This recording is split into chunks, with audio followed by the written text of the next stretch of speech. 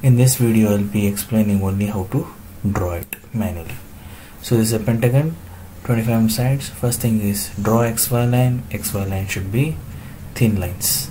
X and Y, keep it in between the line, write VP, HP. So we need to keep the corner, so corner should be in the left side. I'm going to write the edge on the right side. So that length is 25 sides. I'm going to take the protractor and draw 72 degrees from the other end and from this end, and similarly I'm going to draw it. When I'm going to draw it, I'm going to draw it symmetrically. I'm going to draw it on the right side 72 degrees, here 72 degrees. Similarly I'm going to draw it in the left side, which is going to be like a mirror image. So from here, so perpendicular bisector 30 degrees. So I'm going to draw the perpendicular bisector for the pentagon.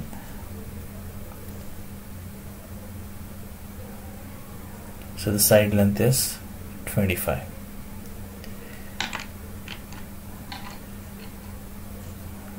So this is A dash, B dash, C dash, D dash, E dash. So draw this line. So in top view it is going to be thick line. A is seen, E is seen, B is not seen, D is seen, C is not seen. So front view and top view should be drawn in thick lines.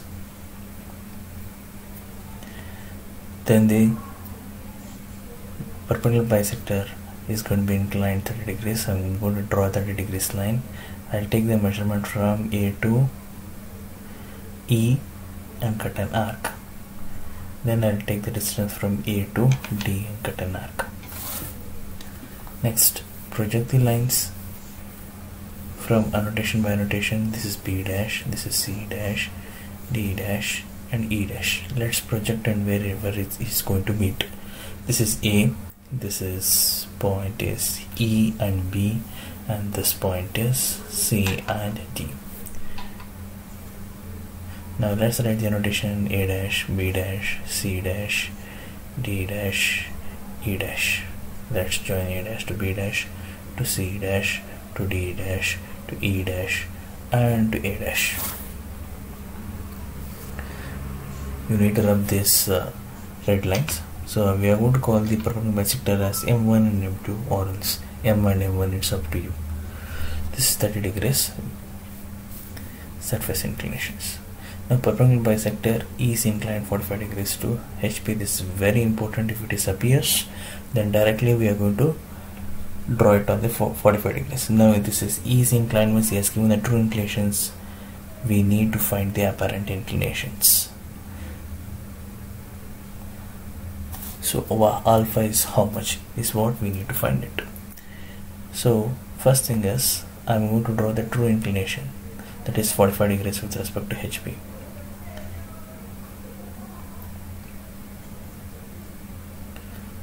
So the angle is 45 degrees. Let's keep point A dash to M1, which is nothing but the true length of the perpendicular bisector. We are going to cut it on the true inclination. So this is A dash, this one is M1 dash. Now I am going to draw the locus line.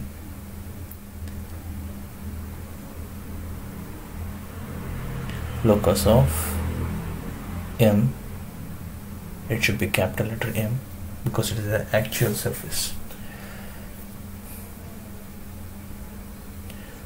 So now I'm going to take the apparent length in order to find the apparent inclination, that is nothing but alpha. A dash to M2 dash. From A I'll cut an arc. These two distance. From here I'll cut an arc by compass. So this one is M2 dash. So now I'm going to draw the perpendicular bisector of the apparent length of the pentagon. So this is nothing but alpha, which is equal, this must be equal to some 55 degrees. So now this point, the A dash M2 dash is perpendicular to D dash C dash. So I'm going to draw a perpendicular line Now I'm going to take the distance from M2 dash to D dash, which is equals to 25 by 2, which is nothing but 12.5 and 12.5 cut an arc. So I'll take the distance from the notation C dash D dash is done. Now I am going to take the distance from A dash to B dash will be equal to A dash to E dash. I'll take the compass and measure it, and I'm going to cut an arc this side as well as that side.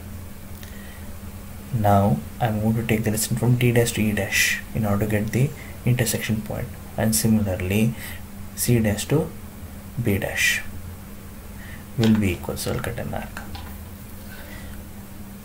Now I'm going to join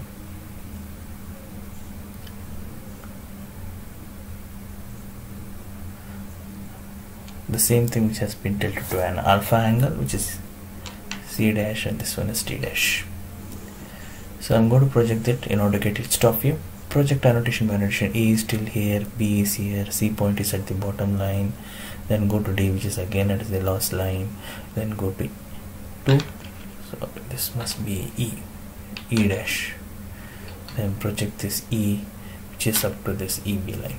Now write the annotation A, B, C, D, E, join A to B to C to D to E and to A.